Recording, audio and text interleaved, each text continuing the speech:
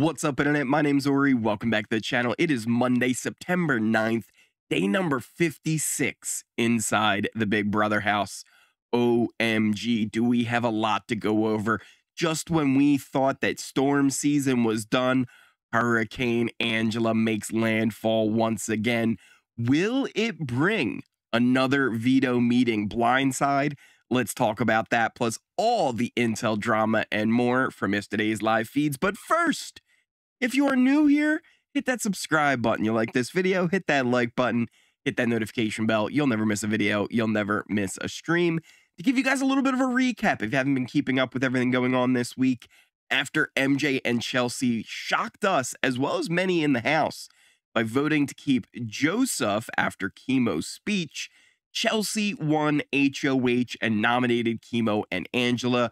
Most of that we saw on last night's episode, but not too much more to go over there.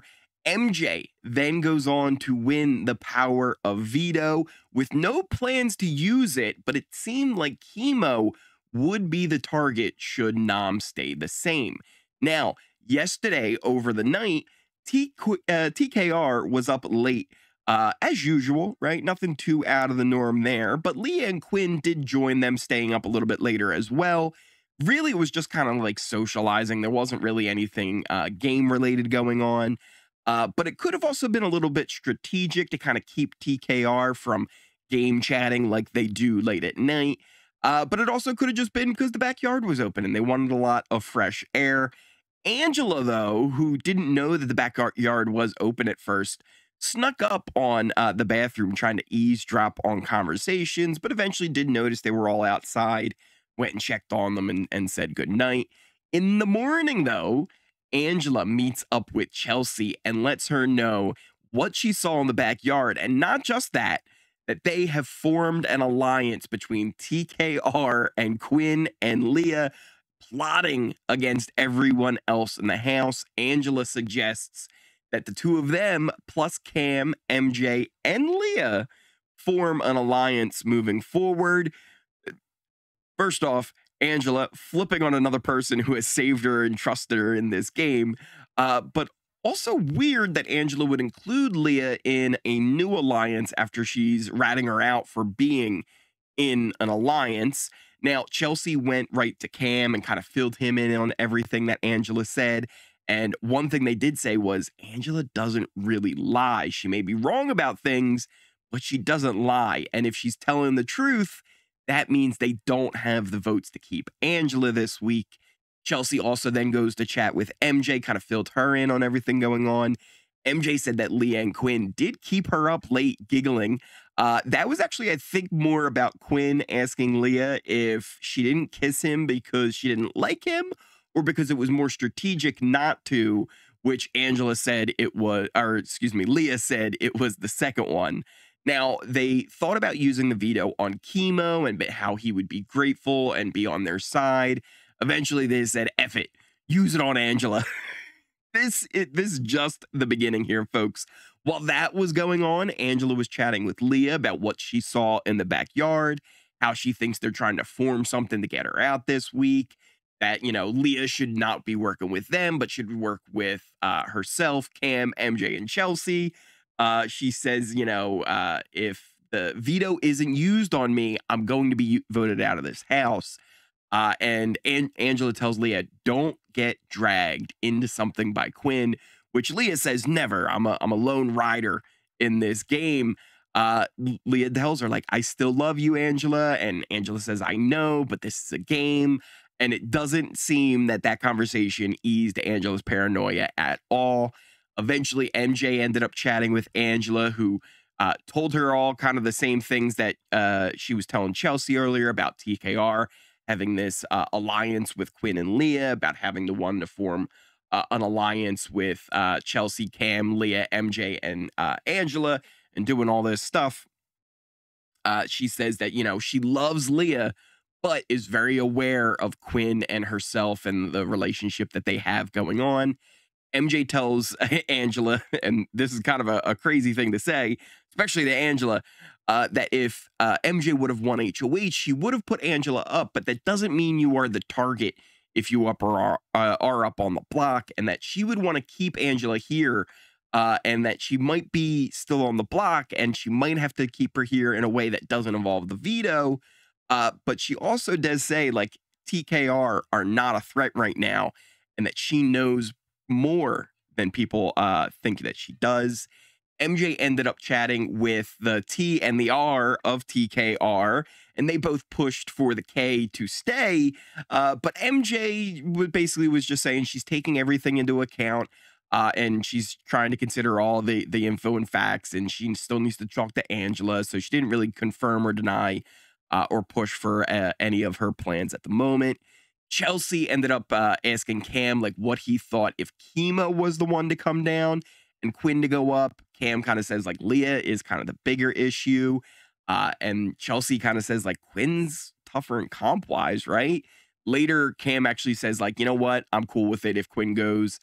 It'll end up being TKR versus Cam, Chelsea, and MJ. And then Leah and Angela are there, but they're not going to win anything anyway. After this, Chelsea tells MJ, hey, listen, no matter what, we do this. She said Cam wants Leah up, but either way, they can break up Quinn and Leah. MJ doesn't necessarily trust that Cam would vote out Leah, so it probably would be safer to do Quinn, they're thinking.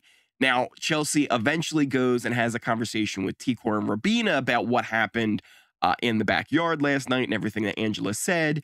To which they deny, of course, but they're quite happy to hear that Quinn and Leah could potentially be going up, and that with the two of them, they would have to be split this week. So they seemed pretty eager to hear that news. Chelsea, though, eventually confronts Leah, who, of course, also says it wasn't true. And Chelsea did say, you know what, it was weird that Leah was being included in this new alliance, especially when Angela was just ratting out Leah for being in an alliance, and that didn't really add up. And Chelsea then says, like, hey, let's get Cam, MJ, and Quinn and kind of meet up and talk about this because they're now the majority. They also say, like, maybe it might be better to do one-on-ones and kind of safer than doing it as a group. But they say, in general, they have to talk about this. And if MJ does want to use it, they have to kind of figure out who the renom would be. MJ told Quinn she doesn't plan on using it right now, and only if new info were to come up, and that she thinks that, you know, they're running the house. Dr. MJ Kirby in the office for this one. He eventually leaves, and MJ says, like, he doesn't even know that he's an option. She feels kind of bad, though, and doesn't know what to do in this situation. MJ and Leah have a chat, and Leah actually is surprised to hear that Quinn was leading the charge to get chemo out this week, and she kind of thought that he wanted Angela out this week. Now, this was weird for MJ because she's kind of confused why Leah wouldn't know about this. And this ends up being kind of an interesting conversation that comes up a little bit later as well. MJ then goes and has a chat with Cam, and she tells Cam, like, I don't want to use it on Angela, but I would probably use it on chemo, which Cam says, don't do that, right? You use it on chemo, and then it's Quinn and Angela. There's a chance that they just keep Quinn and they don't vote out Angela, so you can't really do it that way. She says if you use it on Angela, Quinn will go up and he'll go home. And then they don't have to worry about, you know, Leah and Angela after that. And it'll just be them versus TKR. Now, Chelsea told T-Core that she doesn't think that MJ will use it, especially on Angela, but it is really important that they break up Quinn and Leah. Chelsea, Cam, and MJ ended up having a conversation about the whole situation. MJ tells them about the Leah convo and how she doesn't understand how she wouldn't know that Quinn wanted out chemo, and maybe they're all just playing them. But Chelsea says that TKR doesn't trust Quinn and Leah either, and how Leah throws Quinn under the bus, and all this doesn't really make a lot of sense. Cam says, you know, next week, if one of TKR wins, Quinn wouldn't hesitate to throw one of them under the bus so that they would end up going up. But also, he wouldn't, you know, put them up. So why wouldn't you just keep him and get rid of one of TKR? It's a thing.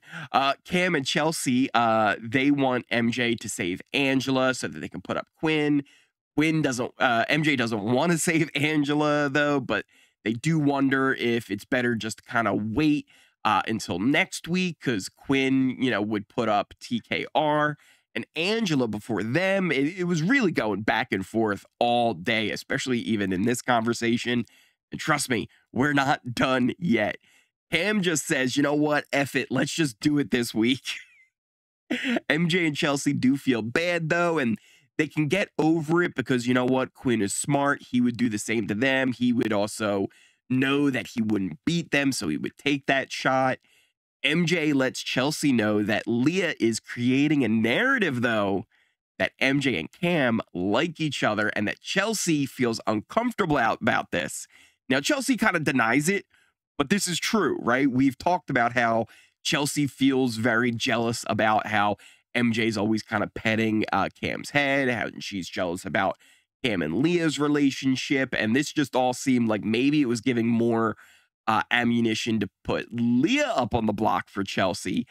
Because again, here's the big thing. These are all such emotional players. All of this stuff is changing their mind moment to moment.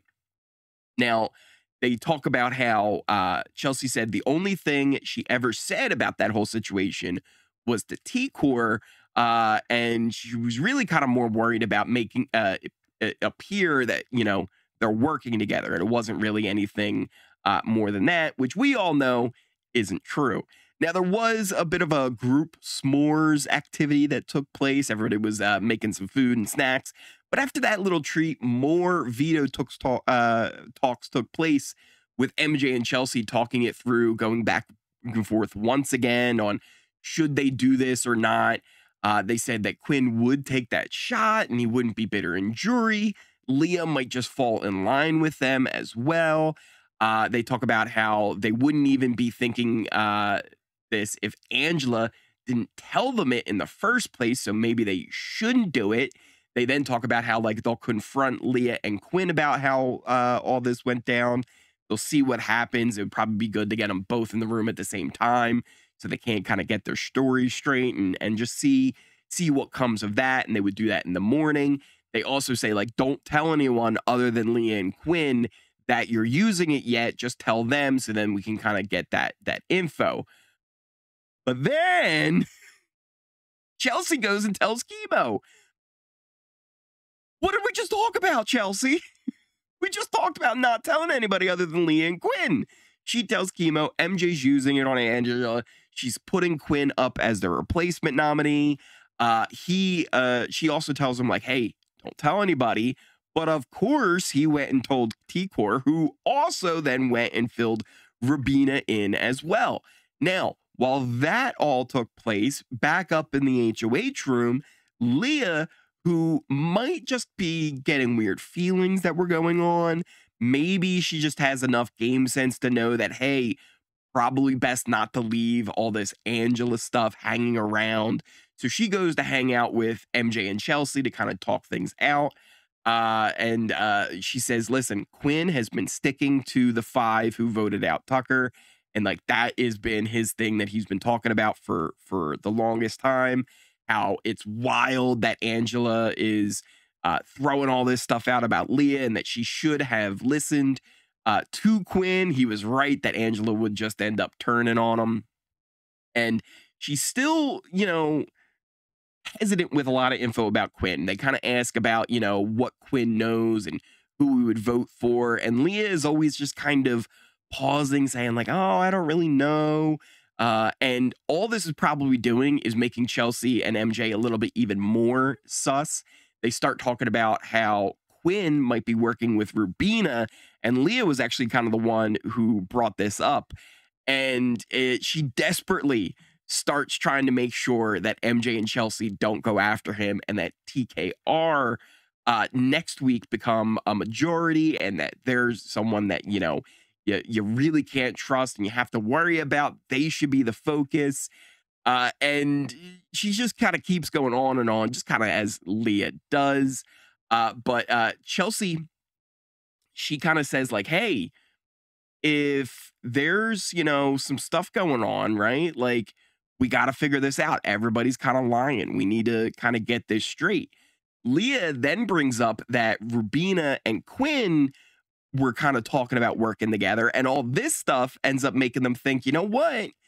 Maybe Angela's right. If Quinn is working with Leah and he doesn't actually know about the stuff that Angela was saying, that, you know what, maybe they are actually working together. Leah, like, as I'm watching, I think she kind of realized, like, oh, I just messed up. I shouldn't have been saying this. And as I'm thinking this, as I'm watching, she goes, I think I messed up. I told Chemo and T-Core what Angela said. She's trying to cover desperately, really, really trying to make sure that they get off of the Quinn idea, but they keep coming back to, like, you know what? Like, someone's lying. He might end up be working with them. She's telling them that he won't put them up. It really kind of ends with them saying to sleep on it. I can't even say there's really a definitive answer, because I'm telling you guys, as I'm recording this, they're still up. They're still trying. Leah is desperately trying to make sure this doesn't happen today. But we're going to have to see how this all plays out. As much as I'm all for the veto being used for the 8th time in a row now, kind of hate this for Chelsea and really everyone's game but TKR. They become the victor here if Quinn is to leave this week. In my opinion, the best move would be to get Chemo out so that you break up that trio. If Quinn were to go out going into the next HOH, TKR then have a 3-in-7 shot at winning HOH. And if Quinn were to stay, they would only have 2 vote going into that HOH. You would have a duo that you're breaking up if you send out Quinn, but if you send out Chemo, you're breaking up a trio. I don't know. To me, a lot of it doesn't really make sense. I'm going to call it there, though. We'll have to see what goes down. It could be another wild, chaotic veto meeting today. Whew, you gotta love this season. This season never stops giving us the moment we feel like, you know what? It's slowing down. It's about to get boring. Things just stir up once again. What do you guys think of everything going down right now? Should MJ use the power of veto? And if she does, should she use it on Chemo or should she use it on Angela? And then, who should the replacement nominee be? Should it be Quinn? Should it be Leah? Should it be Rubina? Let me know what you guys think in the comments down below. Thank you guys all again so much for watching. If you are new here, hit that subscribe button. You like this video, hit that like button, hit that notification bell. You'll never miss a video. You'll never miss a stream. Check out all the links in the description, pinned comment down below to all of my socials. Twitter and Discord, great place to keep up with when videos are posted if the YouTube notifications aren't working properly. Also, Discord's a great community that we're building over there with people always chatting about what's going on the live feeds, plus sports, all other different reality shows as well. Check out Kick and Twitch as well. We're going to be starting to stream up over there fairly soon as well. Once again, though, thank you guys so much for watching. We are on our way to 15K subscribers, and I cannot thank you guys enough for joining me each and every morning. Whew. I'm excited to see what goes down today. Get your popcorn ready, because this season just keeps on giving. Thank you guys again so much for watching, and I will see you next time. I mean, I could just be, you know, this could happen regularly. I feel like we get